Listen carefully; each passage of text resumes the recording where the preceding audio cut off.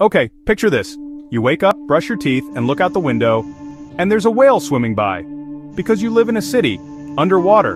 Sounds awesome, right? But can we actually do it? Well, kinda.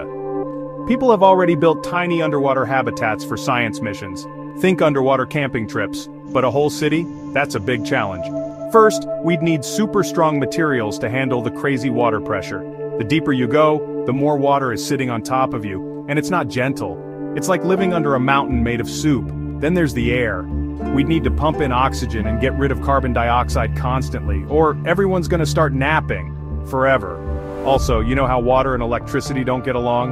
Yeah, powering an underwater city would take super smart engineering, and don't forget food. You can't just swim up to a drive-thru. We'd need indoor farms or delivery submarines, Uber Eats, but like, wet. But here's the cool part. If we pull it off, we could live in places no one's ever lived before. It could help with overcrowded cities and even teach us how to build in space someday. So could we build a city underwater? Not yet, but engineers are working on it, and who knows? Maybe one day, your neighbor will be a sea turtle.